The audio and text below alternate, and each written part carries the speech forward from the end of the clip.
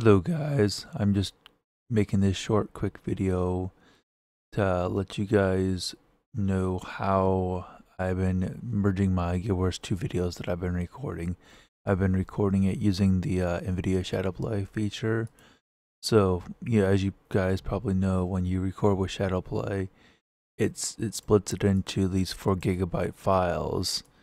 So like the total thing is like an hour video, 22 megabytes. But there's all these separate little files and stuff.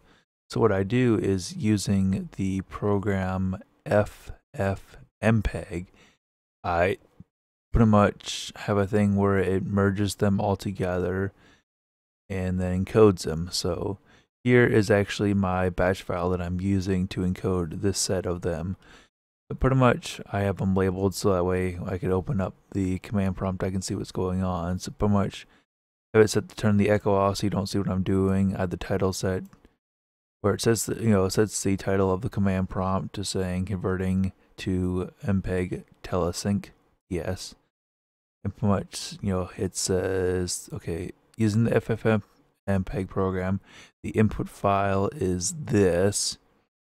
To copy the video format, which is H.264, and to convert it to copy it to the format mpegts. What's cool about this mpegts is the reason you can't just convert the MP4 straight together is the MP4 file I know actually has like header information or whatever, where the file says, okay, here's the start of the file, here's the end of the file. But when you convert it to the mpegts, it pretty much doesn't have any sort of things that say here's the start or end of the video, which makes it really well that you can merge it together. So, because if you try merging just the MPEGs together, you get or MP4s together, you get done, and the thing's just like, okay, here's a 50 GB file that is 10 minutes long. The thing's like confused because it doesn't know what to do when you try to play it. So, mostly getting a little bit longer than I intended, but yeah.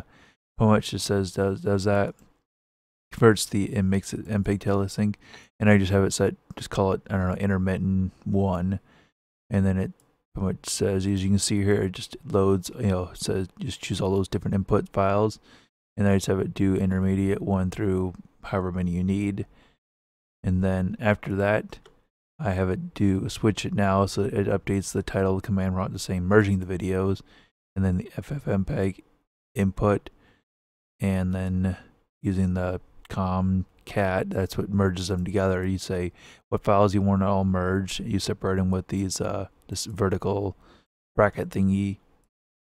Then after you do all that, you tell it copy, and make sure it copies the audio, and then I call it merge.mpeg or mp4. So it's going to give me this big thing here as one big 22 GB 1 hour video file. So then I have it set up where now it changes the title to say delete those intermittent videos. It deletes them. Changes the title again to now say encode the video. So it takes FFmpeg, imports that merge video, tells it I have this in there just to remove any subtitles because I copied it over from some other FFmpeg encoding that I was using. The X264 encoding preset, I'm using the slower preset. I have it set to use the bitrate at 8 megabits per second, and then to move the flags for the fast start for faster uploading to YouTube, and then I have it set to save what the file is. Mostly for this, I really just copied that and pasted it right there, and then I just put the word encoded at the end, make that MP4. After it gets to doing that, it deletes that merged video. After it's all done with that, then I tell it to just delete all the Guild Wars files that were in this Guild Wars folder. So I get done, all these files are gone, and then right here is the video that I need. So just to show you how that works, let me just save that, and I'm gonna go ahead and launch the command prompt. You can see there it's creating that intermittent number 1.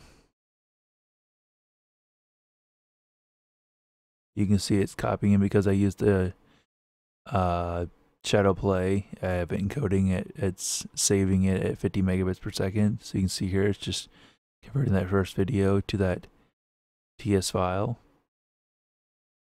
which I think that video is 10 minutes long. So this command prompt should, once it hits 10 minutes, switch over and start doing the next one. So it's probably because I'm recording this that it's taking a little bit longer, but I usually just start that and go to bed, and then I wake up in the morning and it's all done. So if you guys have any questions, let me know in the comments below. Until next time, take care.